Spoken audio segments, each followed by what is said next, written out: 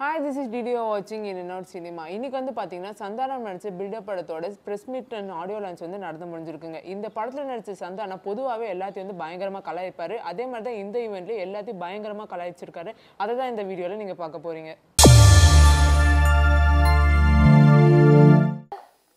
So அடுத்ததா நம்ம கூப்பிட போறது யார் அப்படின்னா is the man of the show. So actually trailer நீங்க பார்க்கப்போ நோட்டீஸ் பண்ணீங்களா அப்படின்னு தெரியல.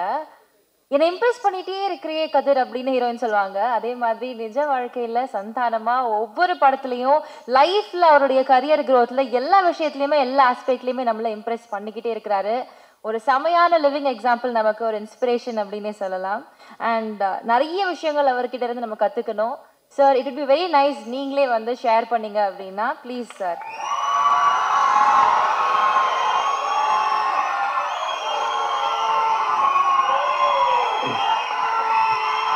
தேங்க்ஸ் நன்றி.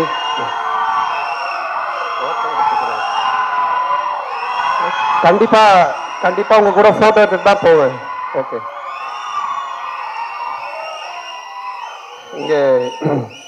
இங்கே வருகை தந்துள்ள பத்திரிகை மற்றும் ஊடக நண்பர்கள் அனைவருக்கும், மேடையிலே அமர்ந்திருக்கும் என்னுடைய இயக்குனர் கே சிவகுமார் சார் இருந்து கூட நடிக்கிற artist and director Kalyan sir, and இங்கே ரொம்ப நேரமாக நின்றுட்டுருக்க நம்ம ப்ரொடியூசர் கூட நின்றுட்டுருக்க தனஞ்சயன் சார், அனைவருக்குமே என்னுடைய வாழ்த்துக்கள் அண்ட் வணக்கம். அப்புறம் கே ரவிக்குமார் சார் சொன்னாங்க, தொடர்ந்து சந்தானம் வந்து காமெடி ஹீரோவாக தான் ட்ரை பண்ணி போயிட்டுருக்காரு அப்படின்னு. அதுக்கு முக்கிய காரணமாக இருக்குது என்னுடைய ரசிகர்கள். ஸோ ஒரு எல்லாருக்குமே ஒரு பயம் வரும்போது நமக்கு பின்னாடி யார் இருக்கா, நம்ம என்ன பண்ணுறோம், கரெக்டாக போயிட்டு இருக்கோமா, நம்மளை தாங்கி பிடிப்பாங்களா விட்டுருவாங்களான்னு ஒரு பயம் வரும்பொழுதெல்லாம் என் கூட இருந்து எனக்காக கரெக்டாக பண்ணிட்டு இருக்கீங்க. ஸோ உங்கள் எல்லாருக்கும் அதை தலைமை தாங்கிட்டு இருக்க MKS குமரவேல் அவர்களுக்கும் என்னுடைய நன்றி. லவ் யூப்பா. 80s பில்டப் இந்த படத்தோடைய டைட்டில் ஆக்சுவலாக நான் நம்ம ஸ்டுடியோ கிரீன் ஆனுவல் சார் தான் டைட்டில் வச்சுருப்பாங்க அப்படின்னு நினச்சேன் நான்.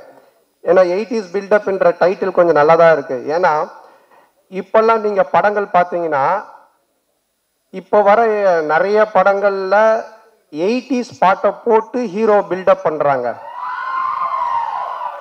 நம்ம 80s படம் எடுத்து அதுக்கு ஏன் பில்டப்னு டைட்டில் வைக்கக்கூடாது அப்படின்னு யோசிச்சிருப்பாரு. ஏன்னா கொஞ்சம் அந்த மாதிரி ஆள் தான் ஒரு. ஸோ ஞானவேல்ராஜ் சாரை பற்றி நான் சொல்லணுன்னா, நான் அவர் அண்ணான்னு கூப்பிடுவோம், அவர் என்ன அண்ணான்னு கூப்பிடுவார். நாங்கள் அந்த ஒரு கோயம்புத்தூர் ஸ்லாங் மாதிரி பேசிப்போம். அண்ணா அப்புறங்கண்ணா அப்படின்னா அவர் அண்ணா சொல்லுங்கண்ணா அப்படின்னுவார். அவர் சொன்ன மாதிரி என்னுடைய லைஃப் சினிமாவில் ஆரம்பித்ததும் அவருடைய லைஃப் சினிமாவில் ஆரம்பித்ததும் ஒரே டைம் பீரியட் தான்.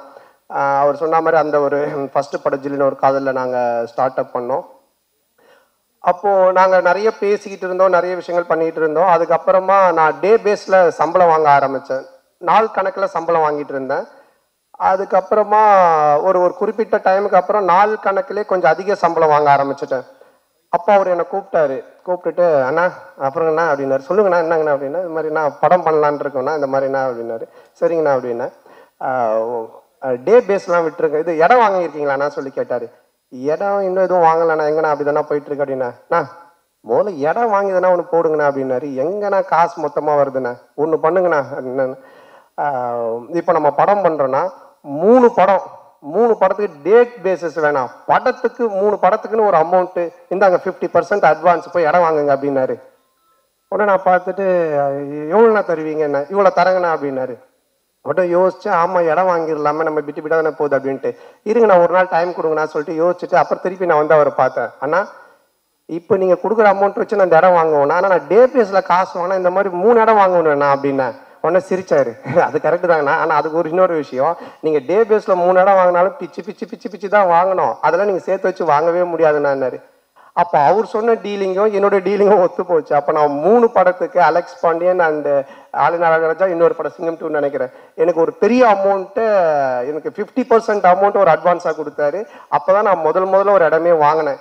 ஸோ என்னென்னா, ஆஸ் எ ப்ரொடியூசராக தானும் எப்படி பயனடைய முடியும், அதே டைமில் நம்மளை நம்பி வரவங்களையும் எப்படி சரியான ஒரு ரூட் கைட் பண்ணி கொண்டு போக முடியும் அப்படின்ற ஒரு பயங்கரமான ப்ரொடியூசர், ஒரு ரொம்ப ஞானமுள்ள ஒரு ப்ரொடியூசர் வந்து ஞானவேல் ராஜா சார் அவர்கள். ஸோ அதனால தான் அவர் இன்னைக்கு இப்போ சக்திவேல் சார் சொன்னாங்க 2024 வந்து ஸ்டூடியோ கிரீன் வந்து மிகப்பெரிய படங்கள் பண்ண போகிறாங்க, இன்னும் பெரிய ரேஞ்சில் பண்ண போகிறாங்கன்னு. இந்த நியூஸ் எனக்கு எப்போவோ தெரியும். ஏன்னா இவரெல்லாம் வந்துட்டு சாதாரண ஆள் கிடையாது. ஒன்று பிளான் பண்ணி கரெக்டாக பண்ணாருன்னா அது ரொம்ப பெஸ்ட்டாகவும் சூப்பராகவும் தான் பண்ணுவார். நாங்கள் நடுவில் எனக்கு சில படங்கள்லாம் வந்து சரியாக போகாத போது வீட்டுக்கே வந்திருக்காரு. காலைல வீட்டுக்கே வந்துடுவார். ஸ்ட்ரெயிட்டாக வந்துட்டு என்னங்கண்ணா என்னாச்சு, என்ன பெரிய போயிட்டோன்னு, இல்லைண்ணா கொஞ்சம் இவ்வளோ பிரச்சனைங்க இருக்குது, இந்த மாதிரி சரியாக போகலன்னும் போது எனக்கு ஒரு ஐடியா கூட சொன்னார். ஆனால் இது மாதிரி ஹீரோவாக 3 படம் நம்ம ஒரு விஷயம் பேசி ஒரு இது பண்ணி கூட ஃபுல் அமௌண்ட் வாங்கி எல்லாத்தையும் இது பண்ணிவிட்டு கிளியர் பண்ணிட்டு நீங்கள் ஜாலியாக ஒர்க் பண்ணுங்க, நான் பார்த்துக்கிறேன் அப்படின்னு சொன்னார். அப்புறம் அதையும் டிஸ்கஸ் பண்ணோம். அப்புறம் அவரே சொன்னார்ல, நான் இந்த படம் இவ்வளோ போயிருக்கேன், அதனால் இந்த மாதிரி பண்ணலாம் அப்படின்னார். ஸோ எனக்கு எந்த ஒரு சூழ்நிலையில் ஒரு பிரச்சனை இல்லை ஏதோ ஒரு விஷயம் அப்படின்னா டக்குன்னு என் வீட்டுக்கு வந்து முதல்ல என் கூட இருந்து பேசுகிற ஒரு முதல் ப்ரொடியூசர் வந்து என்னுடைய பிரதர் ஞானவேல் ராஜா சார் தான் அவர். ஸோ எங்களுக்குள்ள அப்படி ஒரு நட்பு. அவருடைய ப்ரொடக்ஷனில் ஒரு படம் பண்ணுறது எனக்கு ரொம்ப கௌரவமாக இருக்குது. ஏன்னா ஹீரோங்களுக்கு முதல் கௌரவமே அந்த பேனர் தான். அந்த என்ன பேனர் வருது அப்படின்ற ஒரு ஸ்டூடியோ கிரீன்ற பேனர் வந்து ஒரு கௌரவமான விஷயம். ஸோ அதுக்கு என்னுடைய மனமார்ந்த நன்றி. அப்புறம் அதுக்கு முக்கிய காரணமாக இருக்க தனஞ்சயன் சார். ஸோ அவரையும் எனக்கு ரொம்ப காலத்தில் இருந்து தெரியும். கண்ணன் படம், கண்ணன் படம் நம்ம பண்ணோம். அதாவது கண்டேன் காதலை, அதுதான் வந்துட்டு நான் ஃபஸ்ட்டு ஒரு வில்லேஜ் கெட்டப்பில் மீசெல்லாம் ஒட்டிக்கிட்டு பண்ண ஒரு கேரக்டர். அது தனஞ்சயன் சார் தான் டிசைன் பண்ணாங்க. இல்லை அவர் சிட்டி பேஸ்லேயே பண்ணிட்டு இருக்காரு, கொஞ்சம் வில்லேஜாக மீசையெல்லாம் ஒட்டி பண்ணலான்னு. அதில் மீசையை ஒட்டி கூட என்னால் பேச முடியாமல் ஒன்று பேசியிருப்பேன், ஆனால் நல்ல ரீச் ஆயிடுச்சு. ஸோ இந்த மாதிரி ஒரு படம் அப்படின்னா அதை டிசைன் பண்ணுறதை விட அந்த கேரக்டரைசேஷன், அந்த ஸ்கிரிப்ட், அதில் இன்வால்வ் ஆகி ஒர்க் பண்ணுற ஒரு டைரக்ஷன் அறிவும் கொண்டவர் தான் தனஞ்சயன் சார்.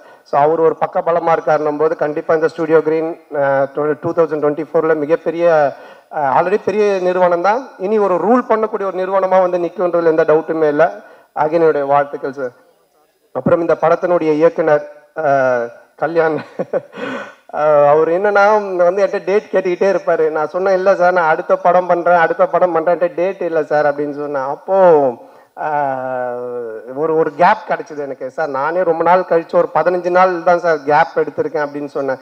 அப்போ வாங்க சார் டாக்கியை முடிச்சிடலான்னாரு. டாக்கியை முடிச்சிருவீங்களா, என்ன சார் பேசுகிறீங்க அப்படின்னு. இல்லை சார் அதில் நம்ம மேக்ஸிமம் டாக்கி என்னவோ அதை முடிச்சிக்கலாம், மற்றதெல்லாம் நம்ம அப்புறம் பண்ணிக்கலாம் அப்படின்னு. எனக்கே ரொம்ப ஆச்சரியமாக இருந்துச்சு. ஷார்ட் பீரியடில், அதாவது ஒரு 20 நாள் ஒரு ஷெட்யூல் போகிறதுக்கு முன்னாடி டிஸ்கஸ் பண்ணுவாங்க ஒரு படத்தை பற்றி. ஆனால் இங்கே என்னன்னா 20 நாளில் எப்படா படத்தை முடிச்சாங்கன்னு டிஸ்கஸ் பண்ணிட்டு இருக்காங்க கல்யாண் கிட்ட. ஸோ அந்த அளவுக்கு ஃபாஸ்ட்டு. அது ஷூட்டிங் ஹவுஸா இல்லை பிக் பாஸ் ஹவுஸானே தெரியாது, சுற்றி கேமரா இருக்கும், எங்கே திரும்பினாலும் ஒரு கேமரா இருக்கும். ஸோ அவ்வளோ கேமரா வச்சிருப்பாரு. இப்போ ப்ரெஸ் மீட்டுக்கு வந்த கேமராவே கம்மி, நீங்கள் ஷூட்டிங் ஸ்பாட்டுக்கு வந்தால் தெரியும், இதை விட அதிகமான கேமரா வச்சிருக்காரு. இங்கே என்ன கேமரா வேணா வச்சு எடுக்கிறீங்களா சார்? அவரு எப்படின்னா இந்த அனகொண்டா முட்டையில கூட நம்ம ஆம்லெட் போட்டலாம், அவர் அவிச்ச முட்டையில ஆம்லெட் போடுவார். அதாவது சாப்பிட்டுட்டு இருக்கும்போது வந்து க்ளோஸ் அப் ஷாட் ஐஃபோனில் எடுத்துகிட்டு போயிடுவார். சார் இந்த சீனில் ஒரு சின்ன இது ஆயிடுச்சுன்னு அப்படி ஒரு பரபரப்பாக வேலை செஞ்சுட்டு இருக்கிறவர் அவர். அந்த ஷூட்டிங் ஸ்பாட் நீங்கள் பார்த்தீங்கன்னா ஆர்டிஸ்ட் வந்து இந்த இப்போ இங்கே உட்காந்துட்டு இருக்கிறவங்க எல்லாமே இன்னும் இருக்காங்க. இந்த தீபாவளிக்கெல்லாம் ஸ்வீட் பாக்ஸ் கொடுப்பாங்க, அதில் எல்லா ஸ்வீட்டும் இருக்கும். அந்த மாதிரி ஆனந்த்ராஜ் சாரில் ஆரம்பித்து மொட்டை ராஜேந்திரன், முனிஷ்காந்த், கின்ஸ்லி, தங்கதுரை, அஸ்வின், சாமிநாதன் சார், மனோபாலா, மயில்சாமி, இப்படி போயிட்டே இருக்கும். கிம்பல் வச்சு ஷூட் பண்ணுவாங்க இப்பெல்லாம். இவர் வெறும் கும்பல் வச்சே ஷூட் பண்ணுறதா கல்யாணோட இது. அந்த ஷூட்டிங் ஸ்பாட் பார்த்தீங்கன்னா இந்த 9:30 மணிக்கு நைட்டு ஒயின் ஷாப் வாசலில் நிற்பாங்க, ஜெய் ஜெய் ஜெய் ஜெய்னு கூட்டம். அந்த மாதிரி இருக்கும் ஷூட்டிங் ஸ்பாட். அவ்வளோ பேர், அவ்வளோ கும்பல், இவ்வளோ கேமரா, இந்த செட்டப் வச்சு எப்படி எடுக்கிறாரு, அவர் எப்படி பண்ணுறாருன்றது எனக்கே ஆச்சரியமாக தான் இருந்துச்சு. ஆனால் அவர் சொன்ன மாதிரி ஃபாஸ்ட்டாக அவ்வளோ கிளியராக கிளாரிட்டியாக எடுத்துட்டாரு. அதுக்கு மெயினாக கேமராமேனுக்கு நம்ம நன்றி சொல்லணும், ஜாக்கப் அவருக்கு. ஏன்னா அவர் இந்த எந்திரன் படத்தில் ரஜினி சார் ஒரு கன் எடுத்து அப்படி வச்சாருன்னா சரசரன்னு சுற்றி வந்து கன்னு சுட்டுக்கிட்டே இருப்பாங்க, அப்படி நீங்கள் பார்த்துருப்பீங்க, அந்த படத்தில் பார்த்துருப்பீங்க. ஸோ அந்த மாதிரி நம்ம ஜாக்கப் வந்துட்டு கம்ப்ளீட் கேமரா. எங்கே போனாலும் ஒரு ஆர்டிஸ்ட் ஒரு கேமரா. நான் ஷூட்டிங் முடிச்சுட்டு கிளம்புறேன் பிரதர்னு சொல்லுவேன். இருங்க சார் ரிக்கு கட்டுறேன் காரில் சார், நான் வீட்டுக்கு போகிறேன் சார் அப்படின்னு. ஏன்னா எந்த ஆர்டிஸ்ட்டுமே தனியாக ஒரு கேமரா கட்டி விட்டுறது, எங்கே போகிறீங்களோ போங்க அப்படின்னு சொல்லிட்டு. ஸோ அந்த அளவுக்கு அவருக்கு எடுத்து வச்சிருந்தாரு கல்யாண். ஸோ இவ்வளவு ஹார்ட் ஒர்க்கு அந்த படம் எடுத்து முடிக்கிறது. ஸோ அந்த படம் எடுக்கும்போது இவ்வளோ ஆர்டிஸ்ட்டு, டே பேசஸ், சம்பளம், அது இதெல்லாம் இருக்கும்போது அது கரெக்டாக பேக்கப் பண்ணி ஸ்டுடியோ கிரீன் அது கரெக்டாக கொடுத்ததுனால அந்த டேட்டுக்குள்ளே அது சொன்ன மாதிரி அந்த படத்தை முடிக்க முடிஞ்சது. ஆனால் குவாலிட்டி மிஸ் ஆகாமல் நான் படம் பார்த்தேன். இப்போ நீங்களும் பார்த்துருப்பீங்க ட்ரெய்லர் இதெல்லாமே. ஸோ இவ்வளவு நாட்களுக்குள்ளே எடுத்தாலுமே அந்த குவாலிட்டி மிஸ் ஆகாமல் அதுக்கு என்ன செலவு பண்ணணுமோ அது எல்லாமே செலவு பண்ணி ரொம்ப அழகாக அதில் எடுத்திருக்காரு கல்யாண் அவர்கள். ஸோ அவருக்கு என்னுடைய மனமார்ந்த வாழ்த்துக்கள். அண்ட் தென் இந்த படத்தினுடைய மியூசிக் டைரக்டர் ஜிப்ரான் சார், அவரும் நானும் ஓடி ஓடி உழைக்கணும் ஒரு படம் பண்ணோம். ஸோ அதில் அவர் மியூசிக் பண்ணார். ஆனால் அந்த படம் ரிலீஸ் ஆகாமல் அது தடைப்பட்டு நின்றுடுச்சு. அதுலேயும் ஒரு சூப்பர் சாங் கொடுத்தாரு, ஒரு பியூட்டிஃபுல்லான ஒரு மெலோடி. ஆனால் அது மிஸ் ஆகிடுச்சு அப்படின்னு ஃபீல் பண்ணிட்டு இருந்தோம். ஆனால் இப்போ அகைன் நாங்கள் சேர்ந்துருக்கோம். ஸோ அந்த சாங் கேட்கும்போது ரொம்ப சந்தோஷமாக இருக்குது. அவருடைய மியூசிக்கில் நான் நடிக்கணுன்றது என்னுடைய ஆசை தான். அது இந்த படத்தில் நிறைவேறி இருக்கு. ரொம்ப தேங்க்ஸ் சார், ரொம்ப நல்லா பண்ணியிருக்கீங்க. அண்டு இந்த படத்தினுடைய ஆர்டிஸ்ட் நம்ம கே சிவகுமார் சார் வந்து ஒரு யம தர்மராஜாவை பண்ணியிருக்காரு. அவர் கூட வந்து R Sundararajan sir and Munishkanth and Kingsley, இவங்கெல்லாம் ஒரு 4 பேர் ஒரு குரூப்பு. அதில் அவர் கே சிவகுமார் சார் அவருடைய ஒரு கிண்டலான ஒரு டயலாக் இருக்கும். ஸோ அது மிஸ் ஆகாமல் அங்கங்கே அது கரெக்டாக யூஸ் பண்ணியிருக்காங்க. ஆர் சுந்தரராஜன் சார் வந்து படத்தில் பார்த்தீங்கன்னா டெட் பாடி மாதிரி நடிச்சிருக்காரு.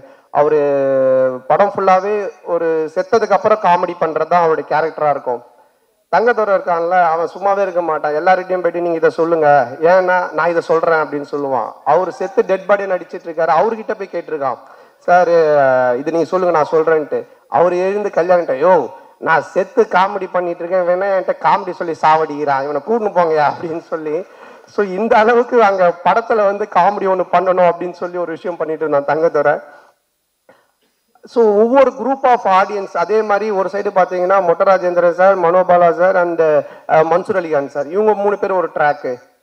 அதே மாதிரி ஆனந்தராஜ் சார், நரேன் சார், இவங்களோட ஒரு ட்ராக்கு. இதில் நிறைய காமெடியன்ஸ் இருந்தாலும் இவங்க எல்லாரையும் வச்சு காமெடி ஒர்க் ஆகிருக்கான்ற ஒரு கொஸ்டின் மார்க் வரும். அதை கல்யாணம் அழகாக பண்ணியிருக்காரு. ஏன்னா அவருக்கு அது வந்து கை வந்த கலை. இது வரைக்கும் இவ்வளோ ஆர்டிஸ்ட்டை வச்சு அழகாக பண்ணதுனால அந்தந்த ட்ராக் அழகாக ஒர்க் ஆகிருக்கு. அதில் எக்ஸ்பெஷலி ஆனந்தராஜ் சாரோடைய ட்ராக்கு அதான் நானே சொல்லுவேன். பாஷா படத்தில் ரஜினி சாரை கம்பத்தில் கட்டி வச்சு அடித்தவரை காட்டன் புடவை கட்ட வச்சு இடுப்பை காமிச்சு வச்சு ஒரே கலாட்டாக பண்ணி வச்சிருக்காரு. அதில் கூட ஒரு டயலாக் நீங்கள் படத்தில் பார்த்தீங்கன்னா தெரியும். அவர் என்னோட அப்பா கேரக்டர் நிறைய சார் சொல்லுவார், சித்தி அழுவுறதை பாருப்பான்னு. சித்தியே பார்க்க முடியல, எங்கன்றா சித்தி அழுவுறதை பார்க்கறது அப்படின்னு சொல்லிட்டு. ஸோ இந்த மாதிரி நிறைய பஞ்சஸ் அதெல்லாமே இருக்குது. நரேன் சார் வந்து ஆடுகளம்லேருந்து எல்லாத்துலேயும் பார்த்தீங்கன்னா கட்டை எடுத்து ஹீரோ அடிக்கிறது, பாட்டில் எடுத்து குத்துறது, இதெல்லாம் போய் இப்போ பாட்டில் ஆனந்தராஜ் சாரை பார்த்தோன்னே போட்டு உடச்சிட்டு இடுப்பு போய் பிடிக்கிறது.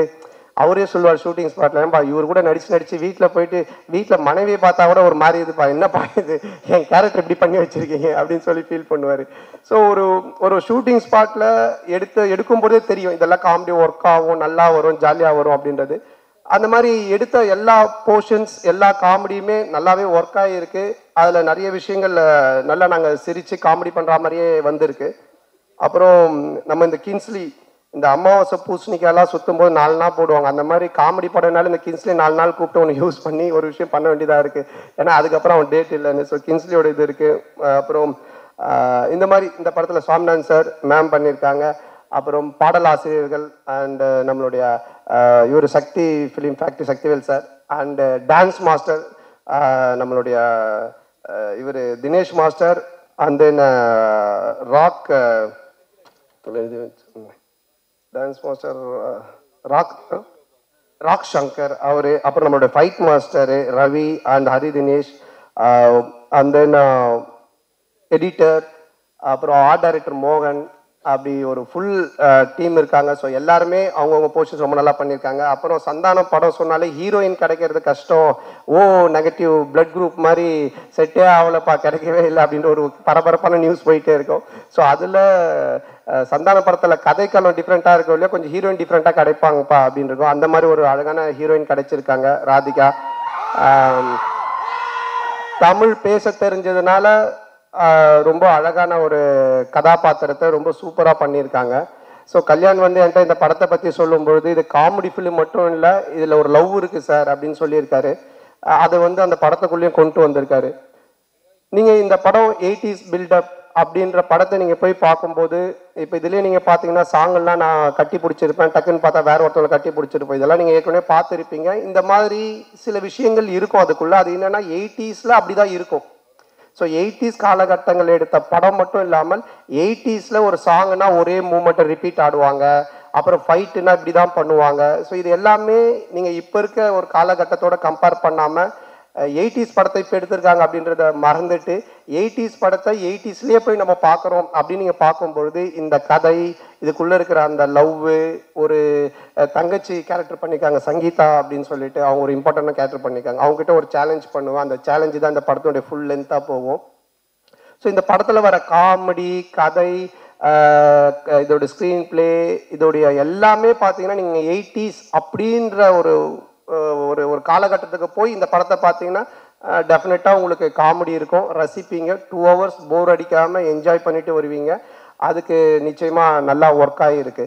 ஸோ அதை விட்டுட்டு நான் ரொம்ப லாஜிக் பார்க்குறேன், இது இந்த இடத்துல இது எப்படி வரும், இது ஸ்க்ரீன் பிளே என்ன, அது என்ன, இது என்ன, அப்படியெல்லாம் நீங்கள் யோசிச்சிங்கன்னா நீங்கள் இந்த படத்தை பார்க்குறதே வேஸ்ட்டு. ஸோ அதெல்லாம் தூக்கி ஓரமாக வச்சுட்டு ஒரு 80s காலகட்டத்தில் நடக்கிற ஒரு காமெடியான ஒரு ஃபிலிமு, அதுக்குள்ளே நம்ம போய் ட்ராவல் பண்ணி பார்த்துட்டு வரப்போகிறோம் அப்படின்ற ஜானருக்குள்ளே வந்து நீங்கள் உட்காந்து பார்த்தீங்கன்னா ஃபேமிலியோட, குழந்தைங்களோட எல்லாரோடையும் உட்காந்து நல்லா சிரித்து நீங்கள் என்ஜாய் பண்ணிட்டு வரக்கூடிய ஒரு படமாக இருக்கும். ஸோ இதே நவம்பர் 24 ரிலீஸ் ஆகுது. தியேட்டரில் போய் பாருங்கள், பார்த்து உங்களுடைய இந்த படத்துக்கான வெற்றிக்கான சப்போர்ட் பண்ணுங்கள். ரொம்ப நன்றி உங்கள் எல்லாரும் சந்தித்ததில். இங்கே வருகை தந்திருக்க எல்லாருக்கும் என்னுடைய மனமார்ந்த நன்றி. Thank you. Thanks to all. Thanks sir.